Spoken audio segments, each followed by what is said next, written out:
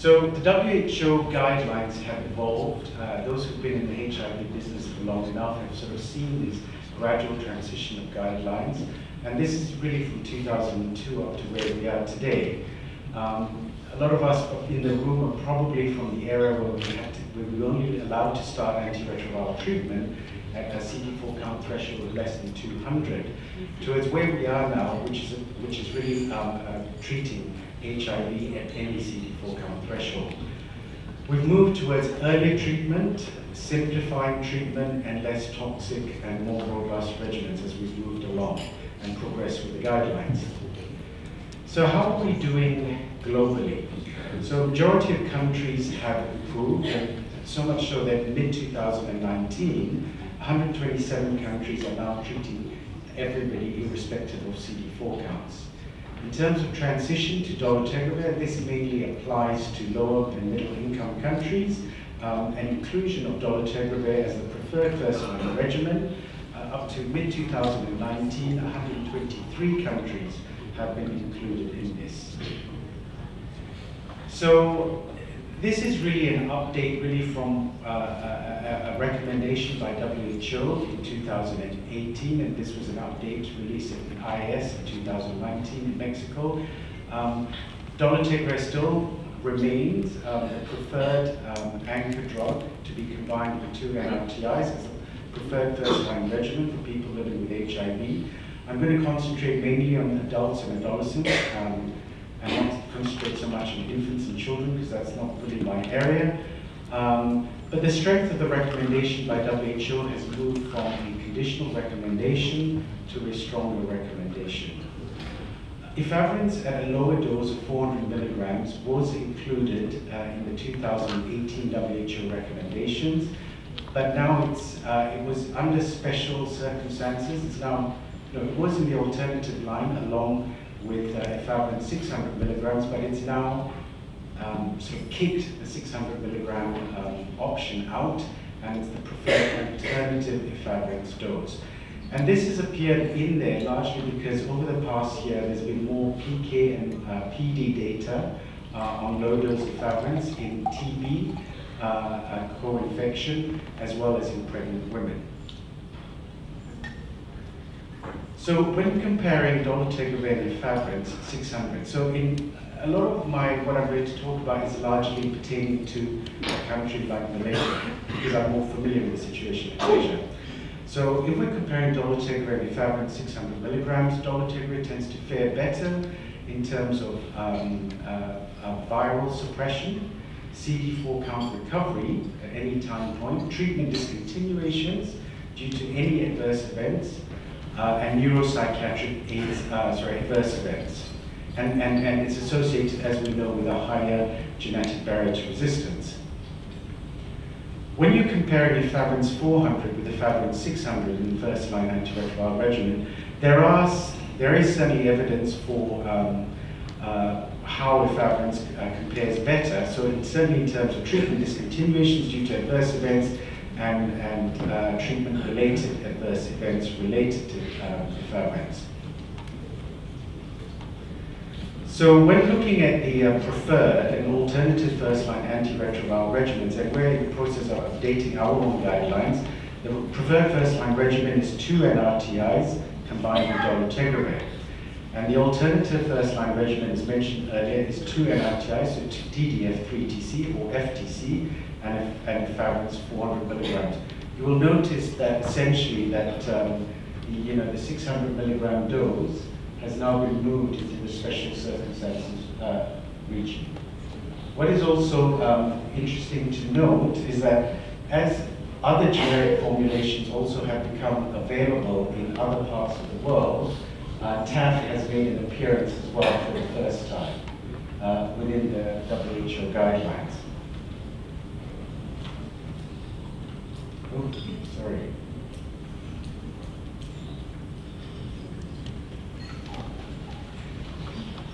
So what are the pros and cons of efavirenz? I mean, we're all very familiar with efavirenz.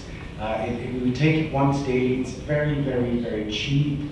It's co-formulated. We have a huge experience base with it, and it's very TB friendly. Yesterday we heard from Professor Biba was presenting the REFLATE study, it's still the preferred anchor drug for use in TB co-infection. Those who have worked with efavirenz for a long time know that the side effects are very predictable, and in most cases they can substitute fairly easily. But it has that limited genetic barrier to resistance, and that's one of the problems with efavirenz. So majority of people who fail with efavirenz fail with resistance, especially to NNRTIs. And as we see patients with efavirenz and we become better at screening central nervous system side effects secondary to efavirenz, we in ourselves are more aware of the CNS side effects associated with efavirenz. But the questions need to be asked. Efavirenz can cause a severe rash, it can be hepatotoxic, and interestingly in African populations, I haven't seen this very much in Asian populations, gynecomastia is well described as a side effect. And in the area where we're thinking about comorbidities, increasing cardiovascular risk, it is a bit disheartening at times to give a drug which is associated with increasing your lipids. The majority of patients who end up on efavirenz also end up on a lipid-lowering drug. We know about the CNS side effects of efavirenz, such as depression, and some serious CNS side effects have been recently recognized. So depression is depression, but when depression sort of moves into the area of suicidality or increased risk of suicidal behavior, it becomes a bit more of a concern. This was a meta-analysis done by the ACTG of 4 randomized controlled trials, looking at suicidality as an endpoint. And this showed essentially a 2 times higher risk for suicidality. This was not replicated in subsequent studies, such as, for example, the DAD study, which was prompted by this meta-analysis, and they weren't able to show lack of association between the use of efavirenz and death from suicide. But I think this sort of points towards the seriousness of the use of efavirenz and suicidality. More recently, in the sub-analysis of the START study, there was an association between the use of efavirenz and a 3 times increased risk of suicidal behavior. And there was an association between in those patients with a previous psychiatric diagnosis. So efavirenz 400 milligrams on the hand is not quite the new kid on the block, but it's becoming a favorite in countries which cannot transition to dolutegravir, so it provides an interim transition in the in-between period. In terms of viral load suppression, achieved equivalent viral load suppression is found to be non-inferior to the 600 milligram dose, and it was associated with a reduction in adverse events related to efavirenz and discontinuations due to adverse events. But in terms of viral suppression, it was all right. So it's okay to use 400 milligrams, but provided we can access it. The problem with efavirenz 400 milligrams in Malaysia is that we have the 200 milligram dose. It's Ifamet, I can't remember, I think it's Ifamet, it's licensed as a 200 milligram dose. You need to give 2 tablets. It is cheaper, certainly cheaper than dolutegravir, but it's not quite as cheap as generic efavirenz 600 milligrams. Then is everybody's favorite drug at the moment, dolutegravir, which is, you know, for a long time it seemed like it could do no wrong. It was associated with a higher genetic barrier to resistance, very good efficacy overall, very rapid viral load suppression, very useful in HIV positive women presented in pregnancy. It's active against HIV-2 infection, not something we see very much in this part of the world, but it's always good to have. It's available in single and as fixed dose formulations, very few drug interactions, but only now recently has toxicity data coming out. Now this is data from Europe, mainly from 2 German cohorts in Hamburg. It is a retrospective analysis, so there's some limitations associated with that kind of analysis, looking at a fairly large number, 1,950 patients who started INSTI-based therapies. And this showed essentially that the rate of discontinuations due to dolutegravir compared to other integrase inhibitors were much higher over a period of 12 months. And in other studies, this was replicated. Most of them were retrospective, so very hard to sort of generalize. And associations with discontinuations due to dolutegravir essentially were associated with female gender, older age of more than 60 years, and co-formulation with abacavir. And as you move towards the later years, there was a greater appreciation by infectious disease physicians of the CNS toxicity associated with dolutegravir, and therefore physicians were more likely to switch patients off dolutegravir because of the CNS side effects. This was shown by Prof. Adiba yesterday at the advanced clinical trial done in South Africa. It was a first-line antiretroviral, first-line trial done in South Africa, recruiting large numbers of patients, so 1,053 patients, to one of 3 arms. Here they compared either a TAF-based dolutegravir regimen to TDF-based dolutegravir to the standard of care regimen of TDF-FTC efavirenz. Essentially, the dolutegravir-based regimens were found to be non-inferior to efavirenz, which was not unsurprising as such. This also interestingly pointing towards the cohort. This was in South Africa, so unlike most clinical trials elsewhere, had a large female percentage, so 60% female, and mostly black, 99%. Median CD4 count of about 337. So dolutegravir-based regimen achieved non-inferiority compared to efavirenz-based regimen in terms of the primary endpoint of achieving viral load undetectability of less than 50 at 48 weeks. But what was astounding, essentially, and this was also in Michelle Mulhouse's presentation, was that the significant increase in weight gain, which is we're only beginning to try and look into it and understand it a bit better. So there was a significant increase in weight gain with dolutegravir-based regimens compared to efavirenz. So if you look at that, and this is at 96 weeks, so the TAF-FTC dolutegravir-based regimen was associated with greatest weight gain compared to TDF-FTC, and that's the efavirenz or the standard of care regimen. But this effect of weight gain was more pronounced in women, and it did not, and it continued to increase after the 48-week mark, whereas in men, it sort of plateaued. And you see this continued increase in weight gain in women. And so this is, and there are a lot of questions, and that's why there's a lot of interest wanting to look into this phenomenon of weight gain, and does it translate into increased cardiovascular risk or other metabolic complications? The story about dolutegravir and neural tube defects was also an interesting topic in the IS 2019. And this is basically reporting an update of the SOPAMO cohort, which is a cohort reporting on birth outcomes originally to look at efavirenz, or exposure to efavirenz during pregnancy. The update of this cohort, which took them to March 2019, reported only 1 additional neural tube defect, which therefore essentially brought the prevalence down from 0.94 to 0.3. This was still associated with a significant increase compared to non-dolutegravir-based regimens. And it's important how we translate this information to women.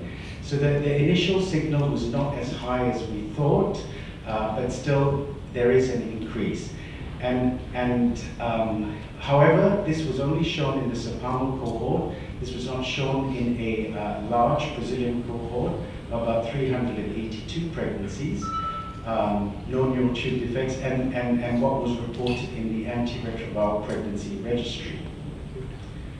But there are also cons, and also when the information was released by WHO, perhaps a bit probably prematurely, you still always have to consider the con of using an alternative regimen. And so using efavirenz is okay, but protease inhibitors are not great, and its association with preterm delivery, and models showing more biological failure and transmission of efavirenz compared to dolutegravir. But more importantly is when the information was also initially released, there was very little community engagement. And I think this is a lesson for everybody working within the HIV community, that the community is at the center, and every decision or guideline that we choose to roll out should really involve the community in the decision making. And so women really should be informed of the potential risks associated with dolutegravir, but really it's up to them to make their informed choice.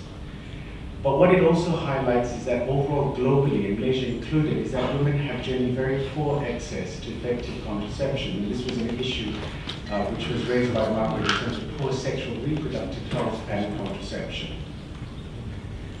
Just moving on to the second-line antiretroviral regimen and the WHO recommendations, now dolutegravir, it seems to be taking over every single guideline, including second line, in combination with optimized NRTI backbone in adults and adolescents. And this is essentially unchanged from the 2018 recommendations. Boosted protease inhibitors are there, but mainly are there as a recommendation to switch to them if you start on a dolutegravir-based regimen as first line. But if you start on an NNRTI-based regimen, the recommendation is to switch to dolutegravir. And this was largely data from the Dawning study, where dolutegravir was a randomized controlled trial of patients failing an NNRTI-based therapy were randomized either to receive a dolutegravir-based regimen or Kaletra-based regimen. Dolutegravir did better both in terms of viral suppression, overall treatment emergent adverse events, and treatment discontinuations due to adverse events, which was not surprising. Kaletra is a fairly nasty drug associated with a number of gastrointestinal side effects and metabolic issues. So really, in fact, dolutegravir showed superiority compared to lopinavir and ritonavir. Now, more patients on the dolutegravir arm did not fail compared to the Kaletra arm, but more importantly, treatment emergent resistance on the dolutegravir arm, as in the Kaletra arm, were very, very few. So what the update in the 2019 WHO recommendations made was that essentially if you started on a Truvada-based regimen and dolutegravir, the advice that when you switch to a second-line regimen, you should switch the NRTI backbone, very much like their previous recommendation with protease inhibitors. You should switch the backbone as well to AZT3TC. Sorry, I apologize. So if you're starting with efavirenz, Truvada and efavirenz, then you should switch to AZT3TC and dolutegravir. So Truvada switches to Combivir. If you start on a dolutegravir-based regimen, we switch to a protease inhibitor-based regimen, and you also switch the nucleoside backbone. And the reason for this was largely some data reported in CROI in 2018, whereby and this was reporting on the impact of NRTI backbone on the efficacy of dolutegravir compared to Kaletra second-line ART, depending on whether you followed the WHO recommended second-line NRTI backbone. So if you switch from Truvada to Combivir or Combivir to Truvada. Okay, so if you follow that, and if you look at dolutegravir specifically, the treatment difference is largely within the dolutegravir arm. So 87% versus 75%, so treatment difference of 12%, compared only to a treatment difference of 5.6% in the Kaletra arm. So there's some guidance about transition to newer antiretroviral drugs, which have been provided by WHO since 2017, and this is largely depending on your surveillance of NNRTI pre-treatment HIV drug resistance. The recommendation essentially is that countries should be changing their first-line antiretroviral regimen away from NNRTIs if the levels of NNRTI drug resistance exceed that of 10%. This is some data from Malaysia. This was the latest one that I could find of pre-treatment HIV drug resistance in Malaysia. This was a very small sample size, 45 samples from 4 hospitals. Only 40 patient samples could be amplified.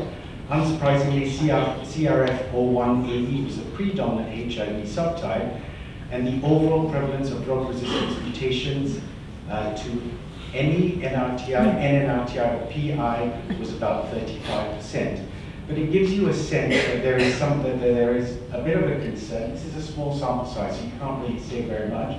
But the prevalence of pre-treatment drug resistance was about 17.5%. So really, we should be thinking about transition to dolutegravir, but how do you do it? So, but more importantly, it reinforces that issue of we need to strengthen country surveillance of pre-treatment drug resistance to inform national guidelines. Once again, we have some advice and some guidelines from the WHO looking at factors that can influence transition to dolutegravir. So looking at pre-treatment drug resistance in particular. But I guess the main issue in Asia is the availability of generic formulations. Now, coming back to somewhere more local, and as I approach sort of the end of this presentation, this is the Malaysian guidelines. It was updated in 2017, is due for review now. And our preferred first-line antiretroviral therapy in 2017 is a efavirenz-based regimen. But we did have integrase inhibitors as an alternative first-line if the patient's intolerant to NNRTIs. Second-line regimens are protease inhibitor-based, but you can once again see that dolutegravir is also in the second-line regimen recommendation in the local guidelines. So maybe just to end, and it leads forward to the panel discussion, and just a summary of dolutegravir in Malaysia, an example of an excess issue.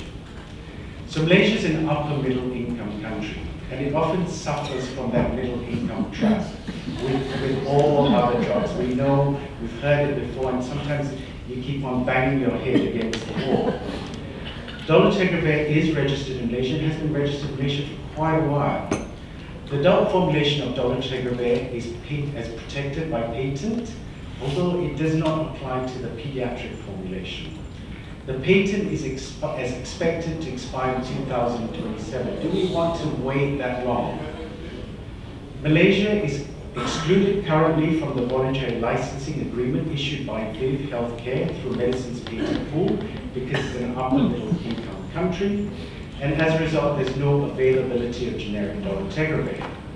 Currently, the originated price of dolutegravir is too expensive for it to be cost effective for first-line use compared with generic efavirenz.